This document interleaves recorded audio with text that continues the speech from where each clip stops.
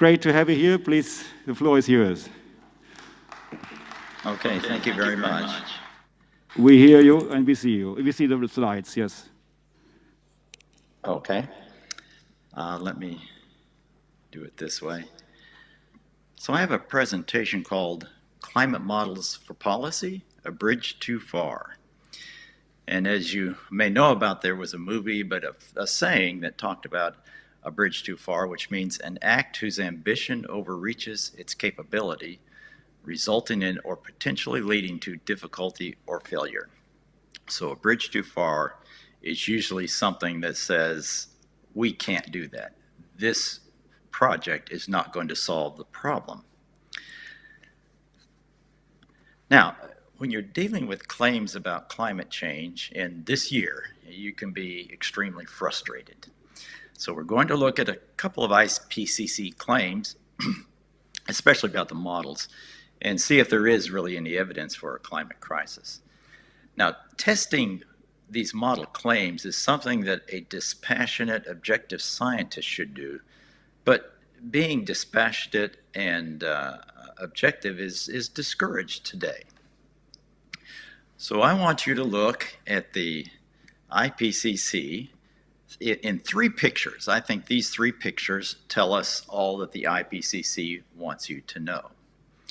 On the left is the last 2,000 years of temperature, and it shows a slight decline to about 1800 or so, then a very rapid hockey stick rise. The middle picture shows the temperature of the last 170 years, starting in 1850. And the black is the observations, and if you look carefully, you will see the brown.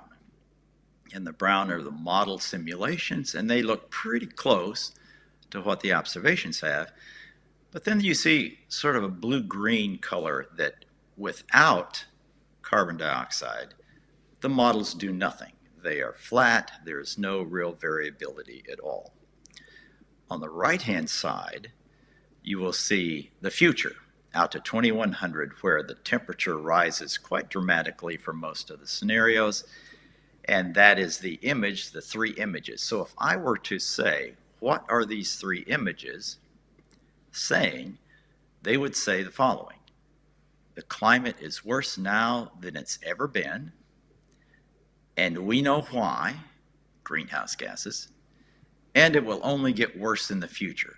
So that's the IPCC boiled down to three images. So let's take them one at a time. I'll concentrate mostly on the second and third ones, but just for the first one, is the climate is worse now than it's ever been. That's what they're saying with this chart of the last 2,000 years made up of proxy data. And Steve McIntyre has already found this to be inappropriate, and I'll just have a slide here to show one of his results. Shows the IPCC version on the left, but if you take those same proxies and use an objective scheme that uses all of the proxies, you get what's on the right.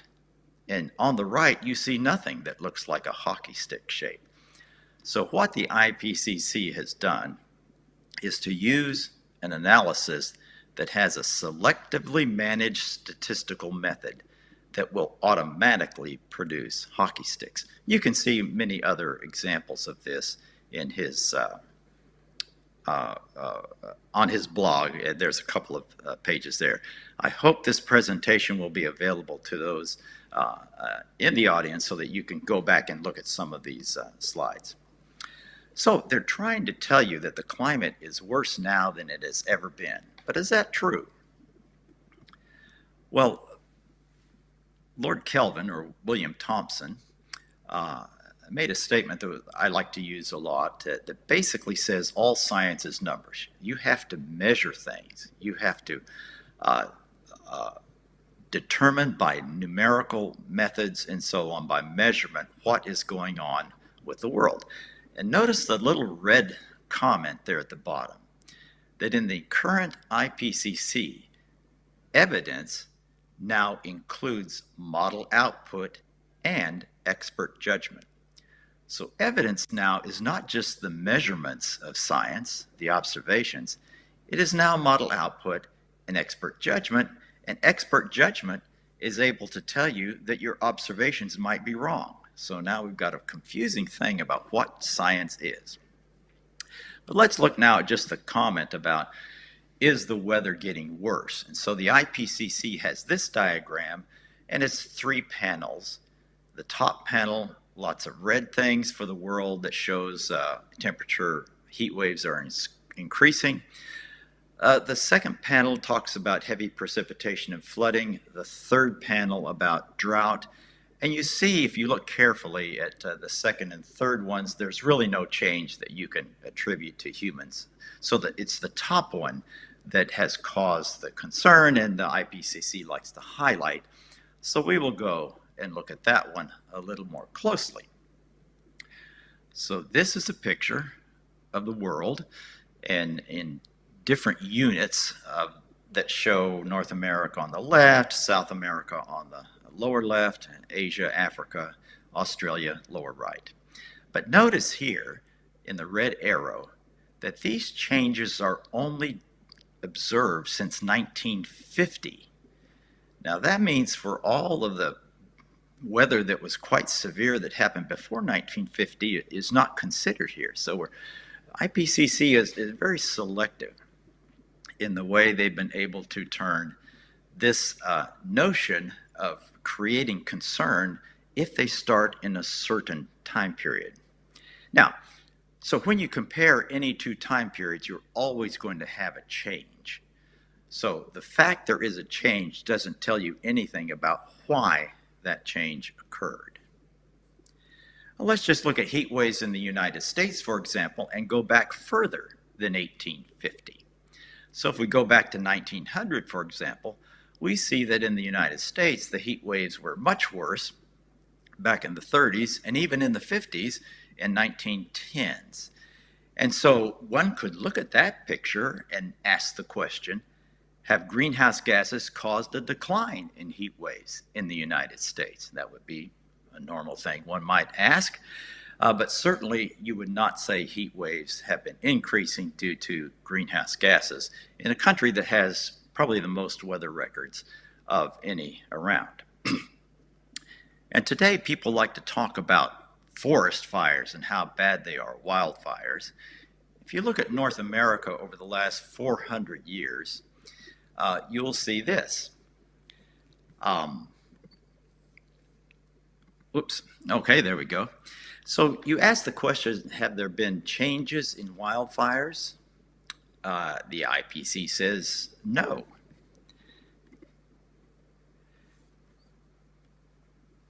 I'm getting a little chat here that says, can you read this? I can see that, and I am talking. So the IPCC says weather conditions that promote wildfires have become more probable. But of course, wildfires themselves are not becoming worse, as you can see by the last 400 years here. In fact, it's really just the fact human management has changed things. So you could ask the question, have extra greenhouse gases caused a decline in wildfires in North America? Well, of course they haven't. The decline is due simply to the way we manage forest, but the weather has not caused more, that's for certain. Now, I know quite a bit about wildfires, being from California, and I actually own some property in the area that is wildfire prone. But I want you to look at the blue comment right here on the right, where one of the most thorough studies showed that the pre-European burn area for California every year was between 4.5 and 12 million acres. 4.5 and 12 million acres. Well, it turns out that the fire season of 2020 in California that was heralded as the worst ever, turned out to be, as it says down here, under 4.5 million acres, so it did not even reach the average. So wildfires, no, they're not increasing And I talk about this and other things in a little book I wrote, Is It Getting Hotter in Fresno or Not? It's my hometown, and I show that indeed it has gotten hotter at nighttime temperatures due to urbanization, but not in the daytime. But going back to more thorough examination of wildfires, we find that globally the area burned has been declining because all around the world people have stopped fires when they start because they don't want their stuff to burn up. So in general, IPCC AR6 has low confidence that most extreme events have been changing. If you read the text, it doesn't confirm this point that the world is becoming more extreme. And claiming that the few changes that have been observed are related to human emissions is done with minimal confidence and based mostly on expert judgment. Now, I hope you see that when you read the IPCC, that a lot of the information is based on expert judgment, which means on the opinions of the carefully selected authors of the report. Now, do we know why it has warmed since 1850? Remember that second panel I showed talked about we know why. And so you see this very powerful picture that says, my goodness, that the black line is the observed. And when we put modeled CO2 in there, we get the black line pretty close. And if we don't have CO2 in there, then we just have a very flat line.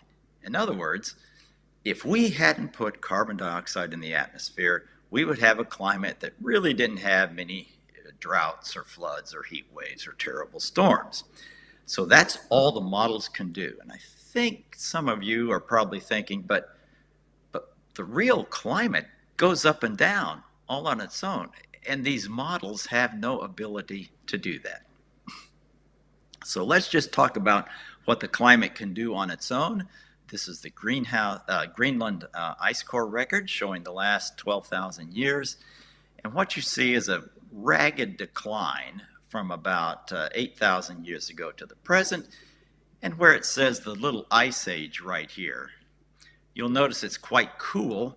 And since about 1850, you see this rise in temperature that fits very naturally into all the other ups and downs you see. So what we have here is a climate that naturally goes up and down. But what we saw in that last picture was the models can't do that. They don't have a natural up and down feature to them, so that all they say is that natural variability doesn't count, and all we have is the greenhouse gases that can make the climate change. And all the words I have on this slide describe that. Now, this is a complicated slide, but I think, and I hope you'll be able to get a copy of this presentation so you can look at it later and figure out what's going on here. But let's start with the green box. And this tells us what caused the warming since the last 50 years of the 19th century, that's 1850 to 1900, what caused the temperature change from that time to the last decade, not 2010 to 2019.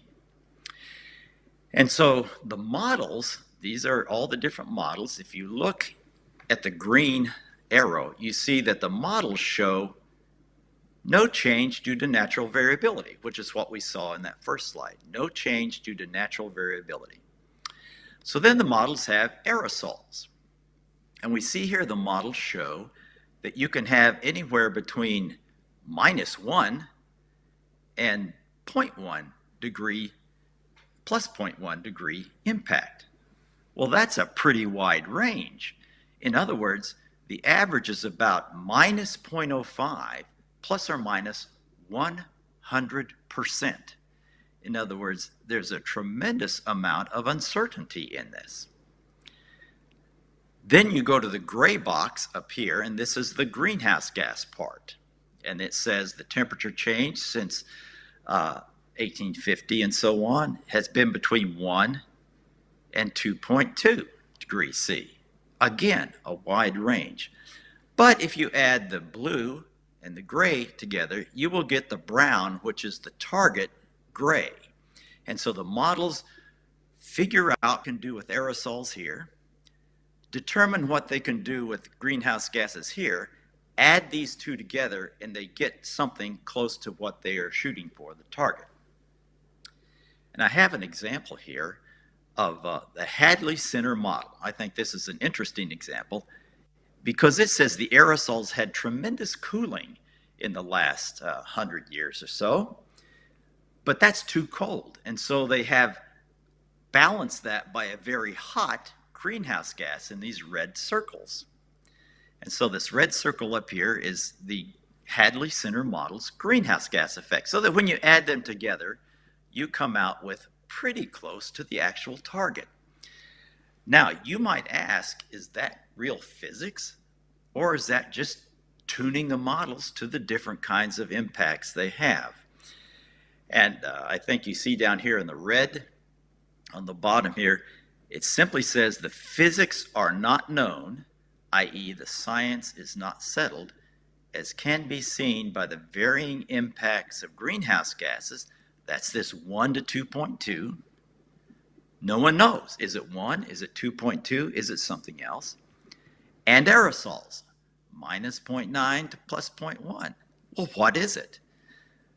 And so what you have here is several unknowns about how the climate system worked that are tuned together to come out with a right answer. Physics is not the real of what's going on here. And so, am I being very angry, or am I saying too much about tuning? Well, listen what the Max Planck Model Institute actually wrote in the paper. We have documented how we tuned the MPI ESM 1.2 global climate model to match the instrumental record warming. That says it very plainly.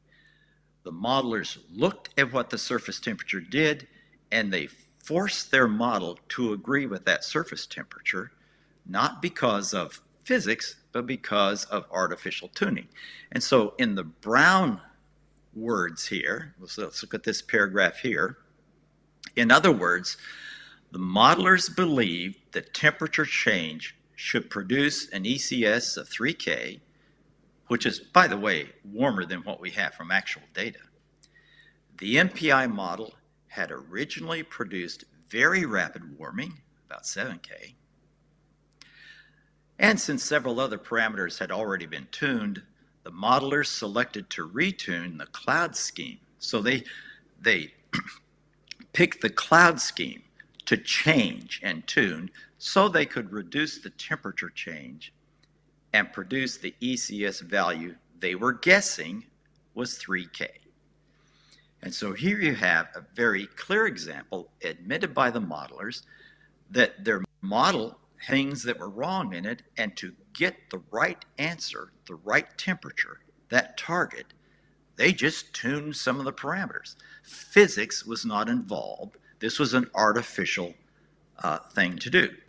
So the models are coerced to agree with surface temperature observations. In other words, they are tuned, since the basic physics of their models weren't yielding correct values. So you should be very suspicious about models now. They are doing something they really weren't designed to do if they're applied to policy. So do models tell us the truth about today and the future? And here's the problem, is that how can you determine the influence of extra CO2 on the climate with the difficulty because you're detecting a tiny influence on a massive nonlinear system? The CO2, the extra CO2, is just a tiny influence. So let's look at a simple atmosphere. So let's say the atmosphere is this blue layer up here, and the Earth is the green layer down here. And so if you're standing on the Earth looking up, you will see 100 units of energy coming down. And that's infrared, but if you're looking up, the atmosphere is sending down 100 units from the greenhouse effect. The extra greenhouse gases are less than 1 unit. So when you look at these numbers, 6 by flux, 24 evaporation, 105 by radiation, and so on, how do you know and how can you detect what less than 1 unit might do to a system that has huge numbers that vary all the time? So let's look at this as a tug of war. So the things that cool the surface are the heat flux, the evaporation, and the surface radiation I mentioned before. They fluctuate up and down. They don't just stay the same. And those things that heat the surface are the sun and also the greenhouse gas coming down from the atmosphere. What is the extra greenhouse gas effect? It's that. It's a very tiny, tiny bit that has a magnitude that is even less than the amount of variability we have in all of these other things. So that's the hard part of this whole thing, is how do we detect this very tiny extra pull? Well, how do you test the claim that the current global warming is significant and that it is caused almost entirely by a change of 0.5% of one energy flow component, the extra CO2, among numerous larger and more variable components? Well, to test the claim, we must locate a test metric, some kind of measurable response that has the following robust and scientifically defensible characteristics. Okay, it should have a response that all the models have as a dominant characteristic. So if you add the greenhouse gases, all the models show this characteristic.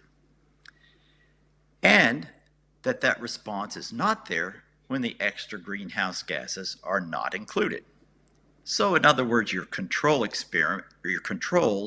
and your experiment are always different. You always get the same result.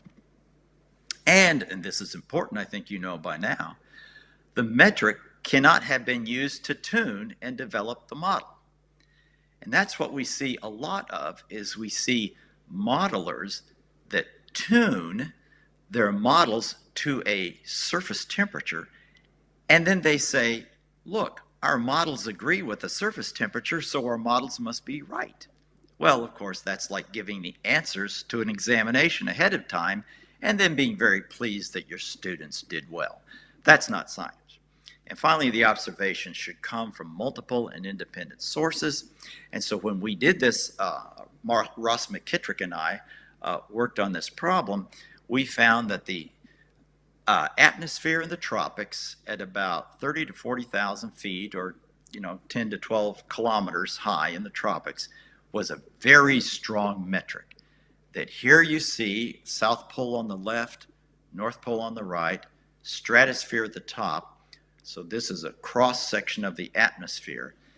That all the models have this feature, that when they add the extra greenhouse gas, there was a very strong hot response in the tropical upper troposphere. This happens to be the Canadian model, but all of the models had this. And this is important, this should have happened already. This is from the models for the years 1979 to 2018. So this feature should already have been observed. Now, the model claim, or the hypothesis here, is that significant warming should have already occurred here to change the climate. And we are able to test this claim, which is important. And this is important because temperature changes in the upper tropical troposphere are directly related to global surface temperature changes. It's kind of complicated, but what happens in the tropical upper troposphere is directly related to this feature for the surface temperatures. Now, remember this, all science is numbers, and so we're going to test this claim. Here we have the latest IPCC models and the temperature trends for those models. And the average is about 0.41 degrees centigrade for the period 1979 to 2020. So that's a scientific consensus. In fact, if you look carefully, you will find that many of the hottest models are from English-speaking countries. I don't know why that is, but I guess the English-speaking world likes to think that catastrophe is upon us, and so their models reflect that. Now remember, the modelers did not tune their models to this metric. They tuned their models to the surface temperature, but not to this metric. So this is a real scientific test. What happens when you compare that with reality? You find this, that the observed temperature change during that time was much less, over a factor of 2 less. And so the models fail to tell us what actually has happened in the past. In fact, if you look at the actual diagram, you see in green the observations, and you see the red line, the average of the models. But notice something else. The green line, notice that the observations stay pretty close to the trend. In other words, they don't go very high above or below, which means they have negative feedbacks. And a negative feedback keeps you close to your average trend. If you look at the models, you will see extreme wide variations. On average, a factor of 4 times more variance, more variation than the real world. And that tells you the models do not have the negative feedbacks to temperature the real world does. So Roy Spencer and I are trying to look into this, and here is a simple thing about why the models warm too fast and vary more wildly. When you take an atmospheric column of the globe and warm it up by 1 degree C, we find that models send out 1.4 watts per meter squared, or about 1.4 joules per meter squared. When you do the same thing with the real atmosphere that we measure with our satellite data, that the actual Earth sends out 2.6 watts. So you see the point there is that when the atmosphere warms up, the real world expels twice as much heat as models do. So models retain that heat. They don't allow it to escape through this vent in the tropics that we see in the previous slides. So now you see that it's likely due to greater magnitudes of heat-trapping clouds or water vapor. So the models have too much water vapor and high clouds, especially in the tropics, so that they trap the heat, whereas the real world, as you see here, is able to expel that heat. Here is just an example too. Whoops, here we go. Just a little scientific experiment. When you look at 120 years, 1980 to 2100, and you see what the models are showing, this high warming rate for this scenario, a pretty high warming rate here, and the observations are well below. Well, the point here is we are 1/3 of the way through this period here. 1/3 of the way with the observations, 40 years worth. And the models are already very bad. In normal science, you would go back and say, well, there's something wrong with my model. I better look and see how I can fix it. But in today's way of working on climate problems, you just find something wrong with the observations and say your model is right and go from there. Now, the IPCC did say something about this, that the model problems were briefly mentioned, but they really weren't seriously examined. If you look here on the left where the arrow is, you'll see these are trend values.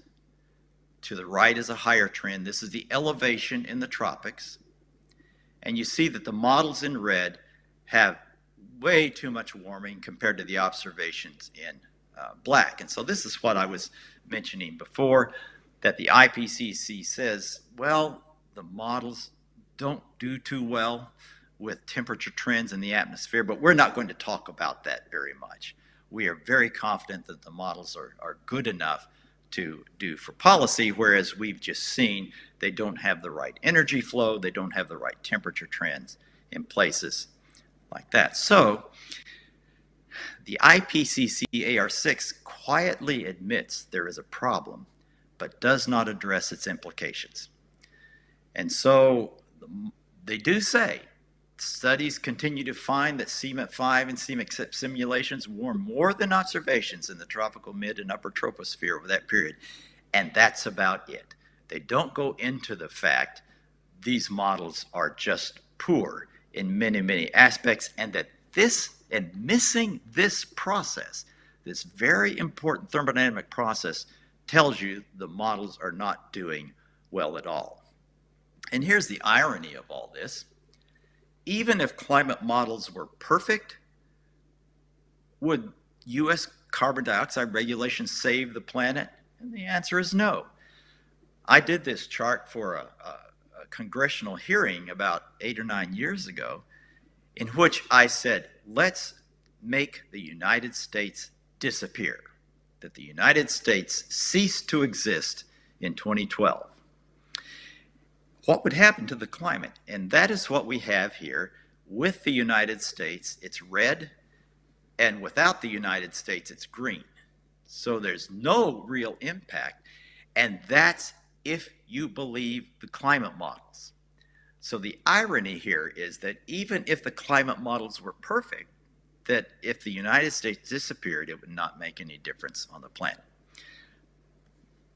So I hope what I've been able to show today is that the message of the IPCC is hard to believe when you look at the information. For they begin with this picture over here, this hockey stick, and say the climate is worse now than it's ever been. But that graph is based on techniques that are artificial, biased techniques I have here, and most extremes are not increasing at all. So no, the climate is not worse now than it's ever been. And we know why, the IPCC says, but this model result is based largely on artificial tuning rather than fundamental physics. And finally, and it will only get worse in the future, models do not reproduce present climate and its energy flows, so because it does not produce the present climate and energy flows, it has little credibility for the future. So that's the 3 IPCC diagrams, the point they try to raise, and I think each one of them can be shown to be not nearly as remarkable as claimed to be. So with that, I say thank you, and I believe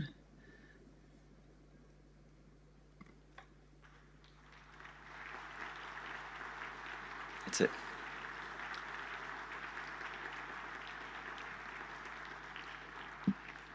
All right, thank you. Thank you, John. Thanks a lot. So we have a bit of time left for Q&A. Okay, so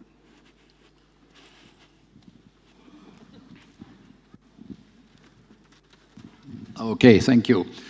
I think your presentation shows that there's a very fundamental problem in the whole debate. And I guess there will be a lot of observations against your theory from the, let's say, the conventional IPCC people. So is there any discussion going on for the moment? And can you take this seriously? Is it based on the scientific arguments? What is the status of this kind of discussion, which I guess is taking place for the moment? Okay, thank you. What I find is this, that the climate agenda is so thoroughly represented in the media and in our culture that coming up with a claim that changes the paradigm or the dominant theme just won't get much traction. So what I like to say is, will your claim stand up in court under cross-examination? If you make a claim and you are allowed to be questioned honestly and dispassionately, will that stand up in court? And so what I try to do, and especially with lawyers who are defending cases right now, is really to look at these claims from the IPCC, and you find that there's not much to them. And they do not stand the test of time. They do not stand up to cross-examination and real data analysis that we have here. And I think the one that is easiest to handle is the climate model projections. Those can be shown not to withstand. Now, will the rest of the world understand that? I think they will at some point. I think it will happen through the economic problems that are caused by the policy issues that follow on from climate model use. I think right now we are just seeing the beginning of the fact people are going to question, why are we doing this to our economy? And you're told, well, it's based upon our climate model output and our scary stories about extremes.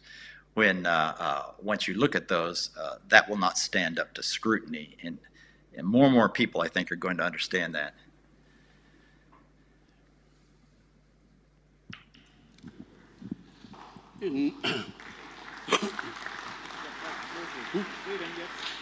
Okay. In your very infamous Mann hockey stick curve, there is one severe mistake that nobody cares about. I'm an electrical engineer, and I do know that the old data of about 500 years and earlier are having a time integration. Basically, they are looked via an electrical low pass with the integration time constant of a few hundred years. The newer data from the last 150 years are taken with a time integration of only 1 year. And now comes the formal mistake. So if you would be an electrical engineer, you would get a clear fail for such an analysis, because if you take 150 years time and get just straight 1 Kelvin increase in time, and now you feed it through this transform process, you do the integration of 200 years, you get only 1/3 of a Kelvin increase. If you do the integration over 300 years, you get only 1/4 of a degree. That means if you would do the right way of Laplace transformation, apply to your signal, then you would find nothing, zero extraordinary increase. It's just in that about 0.25 to about 0.3, nothing else. Yes, you mentioned just one of the many problems with the proxy data is that earlier you go, the smoother it is, and so you don't have these up and down changes that occur today that we can do with measurements. And so I think it's good to look at some other proxy indicators, like the tree stumps that we find now being exposed that had grown in many of the mountain areas around the world just 1,000 years ago. It was so warm in those areas that forests grew, and then we had a cold period come out. And it's a good point you brought up, is that we are starting our temperature record a lot of times in 1850, 1860, which was near the coldest period in the last 10,000 years. So why wouldn't we have some natural warming? And the models can't do that. They have no way to create natural warming. And that's another one of their problems that needs to be exposed a lot more.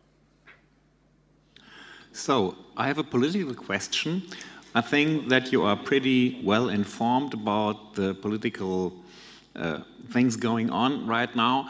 And could you tell us a little bit about the political atmosphere? Do you think there is already a sort of sadness, whether people are rather fed up enough to begin to criticize all this?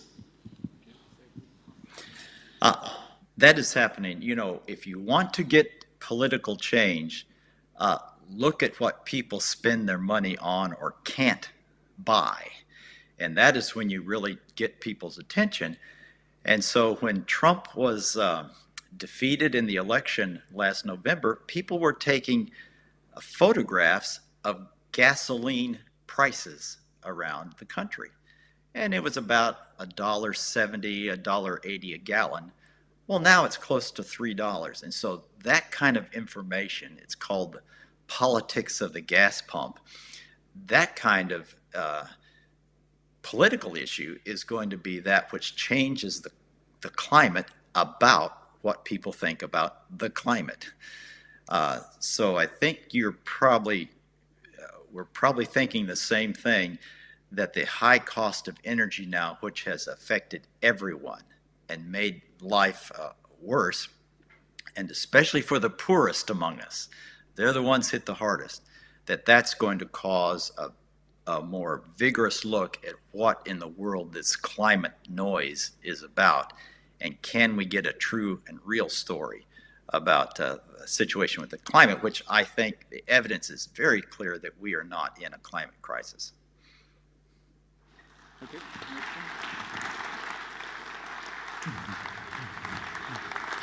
Well, you happen to say that in your hometown in California, the nights had been warmer. Now, I have for some time been saying that the warming of the earth has been where it is cold and when it is cold. And I don't know if this is really true, but I believe there's something like that. And so I also usually say that the IPCC is doing something that should be impossible. They basically have models that project a better weather, better climate for the Earth, and they have made a large part of the population to believe that it's a threat. That is a good point. You know, what we say here in the United States is that over the last 100 years, the average American has experienced 4 degrees of warming. Now think about that. The average American has experienced 4 degrees of warming in the last 120 years. Now the reason for that is that people don't like to be cold, so they move south to Texas and Florida and California. That's why the average American is warmer now, because he just moved. He doesn't like cold. So, yeah, what's the problem if we get warmer? That's a good point. John, I mean, there are a couple of more questions, and we are super running late already. And we have one more. There was somebody in the beginning who rose his hand. And so that's the last one, and then we have to close this session. That's again a question about the political situation you already mentioned, because it's very important, because all the story you showed us is a cover-up. It's nothing else than a cover-up of the reality. How the Americans react on the theater happened in Glasgow, where 400 private jets came there. Joe Biden gave a speech about the critical climate change, and then he slept, and the Chinese and the Russians doesn't appear there. How the Americans react on this? Well, Americans are, I should say this, the average American is smarter than you think, that they are able to look at all of the media and find out that most of it is not for them, that the stories about the rich people trying to tell them how to live their lives just doesn't make it. And I happen to believe, even with the Biden administration, they know they want to be reelected. That's their goal, is to be reelected. And you can't be reelected if you make everybody poorer and everyone mad because they're paying more. So I think with all of the talk that you're not going to see much more action on this climate and energy business, because the costs have now gone up so much. People are mad, and that's how political change happens. And we have mad people in the United States paying more for gasoline and food and everything. And so you'll see a change, I think. Okay, John, thanks a lot. Thanks a lot for having time for us. It was really great, and we hope to have you in person here. Thank you. Thank you. Okay, so the next